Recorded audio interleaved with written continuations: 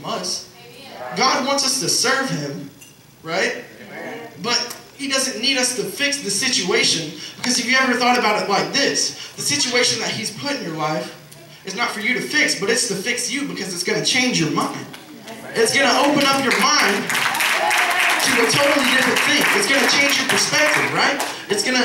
It's gonna just unlock so many new ideas for you. It's like a video game, even though life ain't a game. It's like a video game. You get to the next level, and then you learn something that you previously didn't know, and then you get to the next level, and then you learn something that you previously didn't know, and then you keep going and going and going and going and going, and then before you know it, you're standing right before Jesus Christ, right? So, as I was saying earlier, we got to get fired up. We got to get pumped up. This dude right here, Shane Bateman, he's running laps around the church going crazy.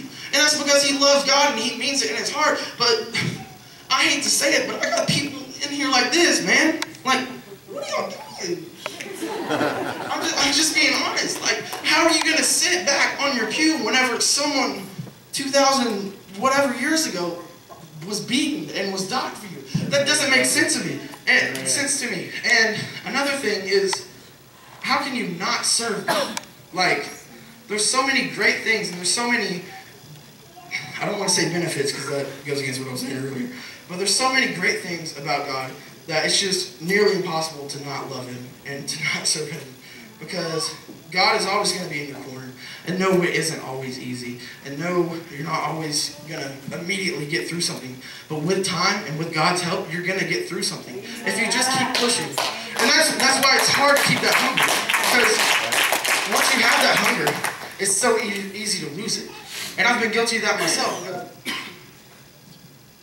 I've had the hunger of God, but then I let distraction get in my way. I let anxiety get in my way. I let fear get in my way.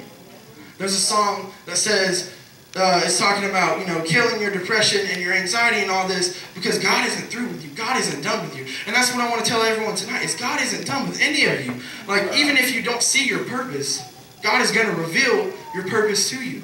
And your purpose may be just handing out a church card to a custodian at your school, or praying for somebody at your job, or just praying for someone on the street. Or your purpose could be to be a pastor, or you can travel to Africa and China and all these places and be a missionary and spread the word of God. That's not for me to tell you. That's not for the pastor to tell you. That's not for anybody to tell you except God. And once God tells you that, if you don't take it seriously, He will take it away from you and say, all right, I'm going to give it to someone else who will actually do it. It's not